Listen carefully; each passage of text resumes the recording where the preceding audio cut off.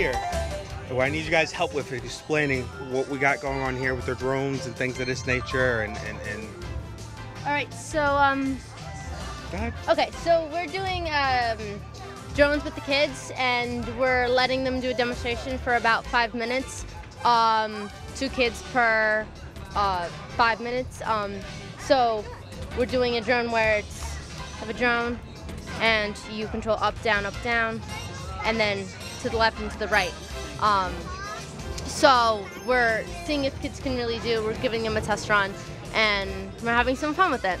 Hi, I'm Rob Daly from the Liberty Science Center. I'm the manager of the Maker Lab and the Innovation Lab over there. And what we do is we teach kids how to do some really cool stuff with amazing tech. Today we're showcasing drones and how it flies through the air and teaching kids their proprioception on what directions things wobble and go, pitch, roll, and thrust. Thank you. All right, so we're here at Thor's Hammer here at the Liberty Science Center. Brought over, so I'm going to try to attempt to lift this, but if you want to explain this first. First you got to give it a shot, and then I'll explain how it works. So go ahead, give it a shot. So do I win something if I... Go ahead, try to lift it. Oh, it's tough. You got it. Here, I bet you can do it. There we go. Oh, there you go. Now you got it. Now you're worthy. So the trick to it is there's actually a magnet in there that I can turn on and I can turn off. So if you came to visit, perhaps you could give that a try, or you could try our superhero quick change. The current time to beat is 30 seconds. Can you do it? Does everybody want to try? Can you guys get dressed in 30 seconds? All right, superhero challenge. We've got this lady. We've got this lady. Come on down. So your goal is you have to put on your super hands, your super shoes, your super goggles, and your super cape, and do it as fast as you can. But first, keep your hands up. Are you ready? On your marks, get set, go.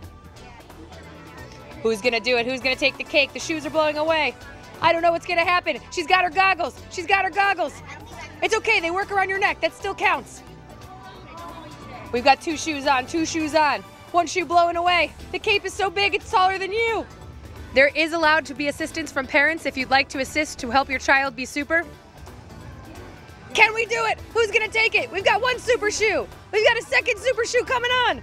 We've got the gloves. We've got the gloves. Okay, turn around. Put your gloves on. So close, so close. Oh no. Get it. You won! You did not beat the 30 seconds, but that is okay. It's still 30 seconds to beat, and you're still super. What you have won. Would you like to be shot in the face of this through water gun? Okay. That is your win. Do you guys want to know how it works? I have a fun button that's behind my back, and it turns a magnet on and off. So I'm controlling electrons. Right now it's 200 pounds. It's only 13 pounds if I turn off the magnet. What's this, slime magnetic? This slime is magnetic slime.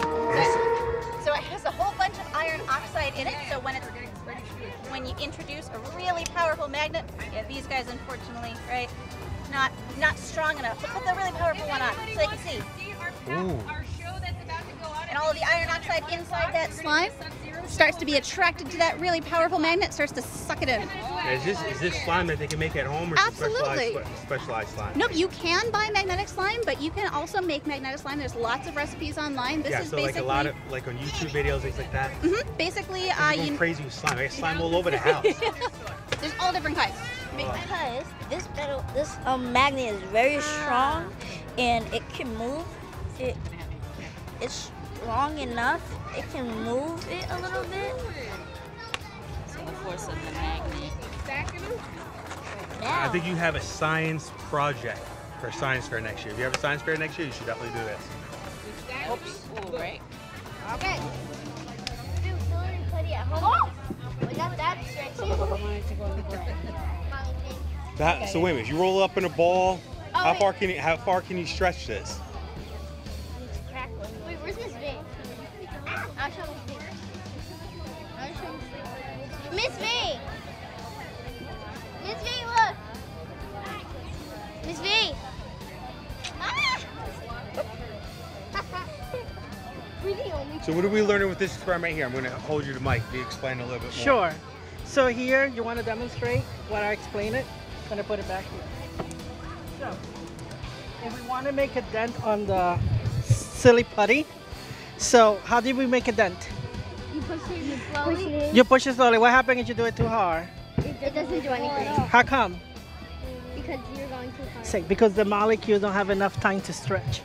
And then you do it Because the molecules don't have enough. Because the molecule don't have enough time to stretch. So the slower you go, The more it gets. yes.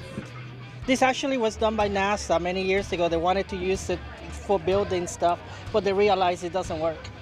Oh, so NASA wanted to use this stuff or what? That's how silly putty was invented that way. They wanted to use it, I guess, for some Glue or sort of, something, or? like to put stuff like, yeah, probably like for materials in space. But they realized that it became a toy. It wasn't useful just because it's so soft. Do they copyright it? Does NASA get money off silly putty? That I don't know. So silly putty is actually from NASA. Pretty cool. Yeah, one of those inventions that became a toy. Little. Sure, these are cubelets. They're What's modular magnetic robots that have Okay. different, they're different, so you can take the different cubes and put them together in different ways for robots that perform different kind of behaviors. Okay. I see that one's like moving. That one has like an arm just twisting over down there. Yep, so this one is, Eyes light up and everything. It has moving arms.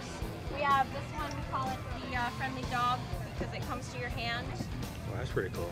So we use these from our Ready Set Robotics program at the Science Center. That's pretty cool. You gonna follow me? It is, and then if you switch the wheels in the other direction, it'll be a scaredy cat. Really? Yeah. So what is it, using a sensor or something like this Yep. underneath? The black one, the eyes, are the sensor. Okay. And so they activate the other cubes to perform their functions. How are y'all doing? It's cool, right? It's like being in the Arctic here, right? No? Well, our program this is called Sub-Zero, the States of Matter. Now, how many of my friends here have ever heard that word matter before? Raise your hand nice and high if you've ever heard that word matter. Can anybody tell me what it means? Well, I guess I should introduce myself too. I should probably do that, right? My name is Veronica. It's written really tiny on my shirt right here. This is Kara, and this is Kendra, and we work at Liberty Science Center. I hope you all have been having fun seeing all the activities we brought with us today. But now that I did that, it's all the heat, you know? It's messing with my order. I saw hands over here for what is matter, though. What do you think?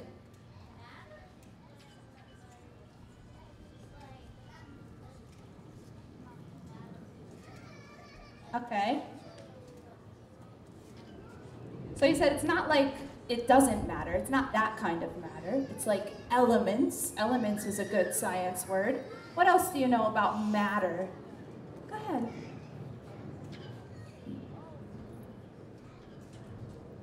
Matter means nothing? Matter means nothing. I think it means the opposite of nothing. Go ahead. Oh, well, liquid is another good science word. That is what we call a state of matter. Go ahead in the back. Matter is in everything, absolutely. You, me, this thing that I'm standing on, the air that we're breathing right now, everything is made of matter. Right, and they come in 3 different states or forms: solid, liquid, and gas. So today we're going to talk about these 3 states of matter and how we can change between them. So right now, I always like to start talking about solids. What are some examples of solids? What do you think? Go ahead. Like dirt. Dirt could be a solid. Go ahead, what's another solid? Bricks, right? And this concrete that I'm standing on right now, it's very solid. It's not doing anything. I'm walking all over it and it's not really like folding or anything. This is a very tough solid. What else is solid?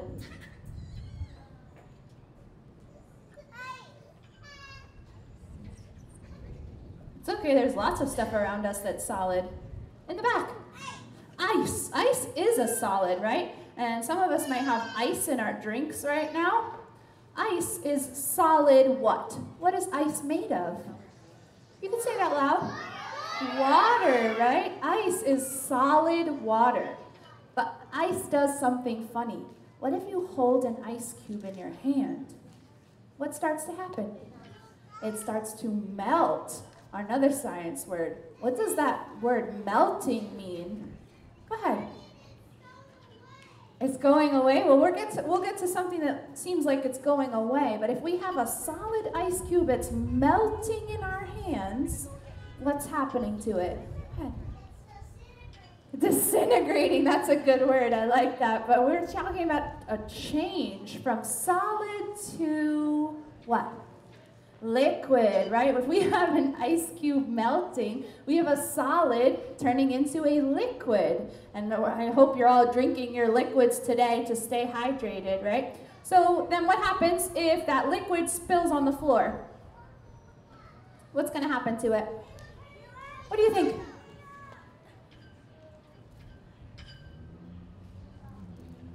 It's going to dissolve, all right? We have another word we can use instead of dissolve. Way in the back, nice and loud. Evaporate, right? If we spilled a liquid on the floor right now, after a little while it would disappear, it would evaporate. That means it's changing into what state of matter? Say it out loud. Gas. And where else can we find gases? Where are they? At the gas station. That's a different kind of gas. That's gasoline. Although that can be found in a gas state too. Where else are there gases?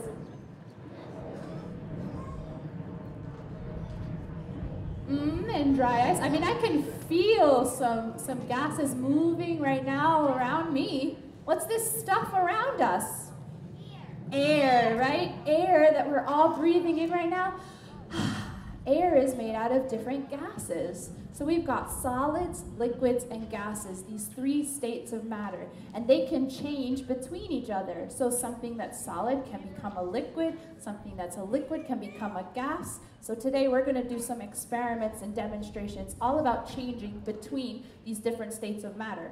But that requires something, right? We have to add something.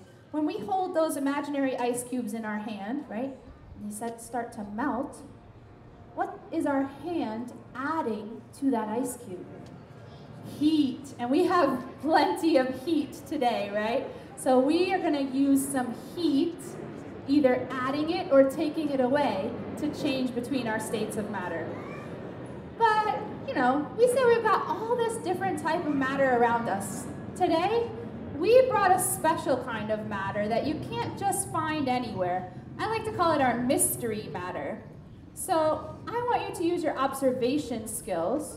Kara's going to put some of our mystery matter from one container into another, into that beaker, that glass container up there. And I want you all to use your eyes and see what you observe. What do we see? Can anybody explain to me what they see? Looks like steam. What else? Oh, well, how do you know? You're just making a guess.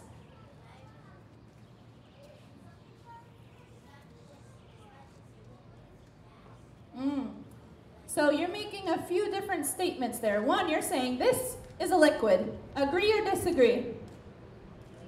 Agree. It's a liquid because liquids like to move and flow. When I think about liquids, I think about hula dancing, right? They move and they flow. They're able to be poured. So she poured it from one container into the other. So I think it is a liquid. But our friend over there said he saw some steam too. There's definitely something coming off of it. So it's not just a liquid. What are you going to say? There's a gas too, right? Now, as Kendra comes around, you might be able to hear and see some bubbles, right? It almost looks like when you pour soda into a glass and see lots of bubbles. But these bubbles are not quite like soda bubbles. Go ahead. It does look a little bit like train steam. Yes, definitely. So we've got a liquid and we've got a gas and we've got some bubbles. Now, what word can we use, a good science word, if that liquid is turning into a gas? What do we call that change? Go ahead. Evaporation or boiling, as our friend in the back said. Now, this young gentleman is correct that this mystery stuff is called liquid nitrogen. Now, we've all made some observations that we see liquid and gas in that container. And we know that change from liquid to gas is called boiling. So we want to test that guess with something we call a boiling detector. Right here, I have a boiling detector. What do you call this thing? A tea kettle or a teapot, right? How do we know if a liquid that we put in that teapot is boiling? What's it going to do? It's going to whistle, all right? So Kara's adding a little of our liquid nitrogen into our tea kettle, and let's listen.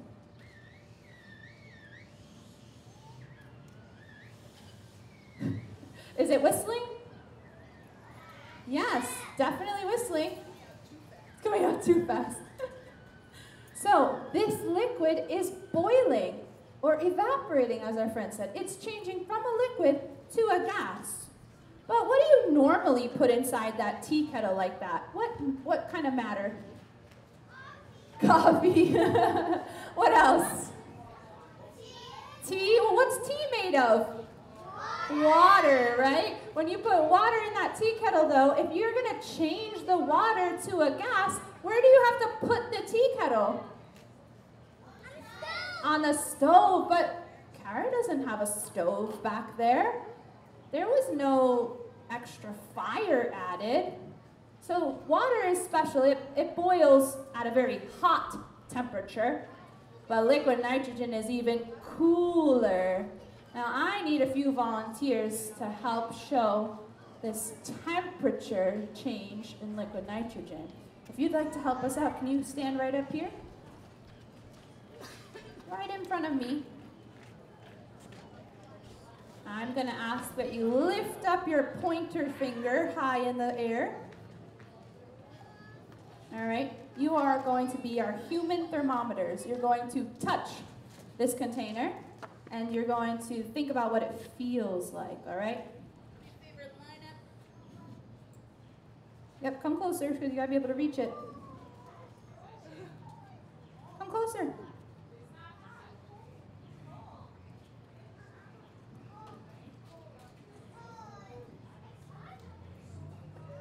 Go ahead, come on. All right, so my friends up front, nice and loud so everybody in the back can hear you. What did that feel like? Cold, but it's boiling. And we said that boiling needs heat. But you say it's cold? Well, you guys are absolutely right, because liquid nitrogen is very cold. It is so cold, in fact, that it boils at a temperature of 320 degrees below zero Fahrenheit. 320 degrees below zero. Now, if I ask you to find some place on Earth where it's that cold, could you find a place on Earth that is that cold? What do you think? Antarctica is the coldest place on Earth, but the lowest recorded temperature in Antarctica was only minus 135 degrees. So this is almost double as cold as Antarctica. So thank you all for helping us out. Give them a round of applause. You guys can return to your seat. Thank you. Yes. Yes, our kettle looked like it changed colors. Now, we said there is nowhere on Earth we can go that is quite as cold as this liquid nitrogen. So right now, it's constantly trying to change from its liquid form to its gas form. Now, we can't see that gas nitrogen. Do you know where else we can find gas nitrogen? Well, where else can we find lots of gases that we talked about? Well, we don't have to go that far. The air around us, right? This air that you're breathing in right now, that we are all breathing in, is actually 78% nitrogen gas. But we want to see exactly how much gas comes off from this liquid nitrogen as it boils. So Kara's going to add our liquid nitrogen to a bottle, and then we're going to trap the gas that comes off of it, all right? We're going to use something we like to call a gas collector, but you might know it better as a balloon. Balloons do a great job of trapping the gases that come out of our own lungs, or in this case, trapping the gas that comes out of that bottle now. Now there's about an inch or two of liquid nitrogen in the bottom of that bottle. And as you watch it, you can still see it's bubbling. We can still see the steam on the outside of the bottle. But what do you notice happening to the balloon? You can say it out loud. It's blowing up. It's getting bigger. It's gonna pop? You think so? Well, you know what? Let's see if it pops. We're gonna count to 10 together. You think you can do that with me? All right. 1. Wait a minute. I need more than that. 1, 2, 3, 4, 5, 6, 7, 8, 9, 10. Did it pop? No, we have some pretty strong balloons here. But if we take a look at how big this balloon got compared to how much nitrogen we started with, we only started with this much liquid nitrogen, just a couple inches in the bottom of the bottle. And it still looks like most of it is there in the bottom of the bottle. But look at how big that balloon got. So I have a question for you all. What takes up more space, liquids or gases? Nice and loud? Gases. Yeah, you can let it pull it right off. Oh, it's got a little hole. It's all good. So, bye, balloon. Gas nitrogen actually takes up 700 times more space than the liquid version does. So if we had filled this bottle all the way to the top with liquid nitrogen, we would need another 700 bottles to trap all the gas that it would evaporate or boil off into. But it's okay for that nitrogen gas to go into the air because, like I said, it's already 78% nitrogen gas. We're just adding a little extra in there. But we wanted to show you something else with these gas collectors, these balloons, all right? Something else that liquid nitrogen is very good at doing. Now, this black box right here, we call it a dewar, is filled with liquid nitrogen. And liquid nitrogen's temperature feels like what? Hot or cold? Extremely cold. So we've got a box full of our extremely cold liquid nitrogen, and we have some other gas collectors, some other balloons back here. And I want to know what you think is going to happen if we try to get this balloon that's filled with air as a gas into this box that's filled with liquid nitrogen. What do you think is going to happen? Oh, I see a lot of people think it's going to pop. Any other guesses? It's going to freeze. Freeze and then pop, okay. There's going to be some frost, okay, I like that word. It's going to shrink, oh, okay. Any other guesses? All right, let's see if Kara can fit this balloon filled with air into this box that already has liquid nitrogen in it. What do you guys think? Oh. All right, so one balloon filled with air into the box that already has liquid nitrogen. Would you like to see a second balloon? All right, how about balloon number 2 into the box that already has liquid nitrogen and another balloon? Let's see. Is it gonna go?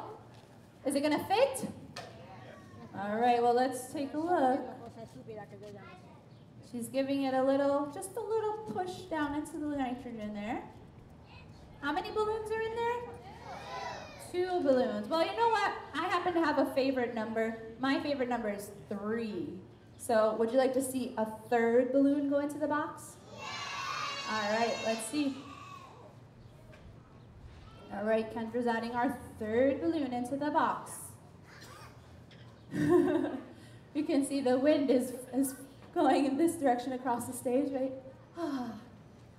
So, 3 balloons filled with air into the box that already has liquid nitrogen. I want you all to show me with your arms, if you were trying to hold 3 balloons filled with air, how much space would they take up? Show me with your arms. How much space would it take up to hold 3 balloons filled with air? Right? That would take a lot of space, but we put it into something half as big as my arms can hold. So how could we fit those balloons in there? By popping them, but wait a minute.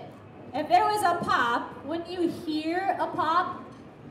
Did you hear anything pop? Well, the only way to see if they popped is to take them back out again. So, we're gonna start with that last balloon that was put in there. We're gonna see if it popped or not, all right? I think the only way it could have stayed in that box is it must have popped. It must have lost its air, right? The air, see, lost its air. It's flat as a pancake. The air escaped the balloons, and that's the only way it could fit inside that box, was there's no air left inside the balloon, right? No, there's no air left inside the balloon. What? What? What? Magic balloons? Wait, we don't do magic, we do science. But they did start flat as a pancake. You saw them, right? Flat as a pancake. So how do they look their regular size again? What happened when they come out here? Still have the air inside of it, definitely. What else do we know? What happened?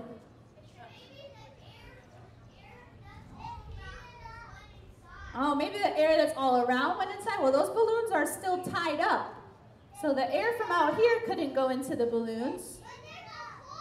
My friend in the glasses, go ahead, tell me, what do we, yep.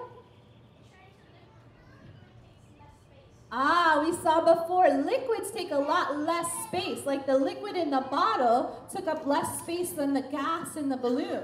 But in order for us to have that air become a liquid, what did we have to do? What does it feel like inside that box? Hot? Cold, right? We had to make the air very, very, very cold in order for it to go from a gas to a liquid that takes up a lot less space. And if we take a look at the first balloon that we put in the box, it's kind of special because it's a little bit more clear. So you should be able to see a little bit of the change from the liquid air to the gas air. It almost looks a little like milk in the bottom of that balloon. So it starts as a liquid because it's been sitting in that nice cold liquid nitrogen. But then as it comes out into this nice warm air, all those molecules, those parts that make up the air, start to heat up and speed up and spread out to fill up the balloon again. So when that air that started as a gas got very, very cold and turned into a liquid, we call that condensation. Then when we bring the cold liquid out here to become a gas again, we call that evaporation. So we have condensation and evaporation. Have you learned about those words in school? Yes? What are they part of? What are they part of? Tell me. The water cycle, you're absolutely right. Water is a really amazing example of matter because we can find it in all 3 states here on Earth. We can find it as solid ice in glaciers and icebergs. We can find it as a liquid in rivers, lakes, streams, and oceans. And we can find it as a gas in the air around us. So we want to demonstrate a little part of the water cycle right here for you. But of course, that means we need some water. So we have some water that's been heating up during this show, because there is something that heats up water in nature. What heats up water in nature? The sun, just like it's been doing a great job heating us up today, right? But we used an electric kettle to help us speed up this heating. Now, as that water gets heated up by the sun, it starts to evaporate, become part of the air, and then it rises up higher in the sky. Do you know what happens to the temperature as it gets higher and higher in the sky? What happens to the temperature way up high? It actually gets super cold. So we're going to represent the super cold with our liquid nitrogen, all right? Now I have a favor to ask of all of you. You've been doing a great job helping me so far and helping my friends so far. With this one, I need your help with the countdown, all right? We're going to count down from 5, and then Kara's going to add our very cold liquid nitrogen to our hot water. Are you all ready? I don't believe you. Are you ready? Yeah! All right. We're going to start at the 5. Ready? 5, 4, 3, 2, 1. Whoa. You're absolutely right. It looks like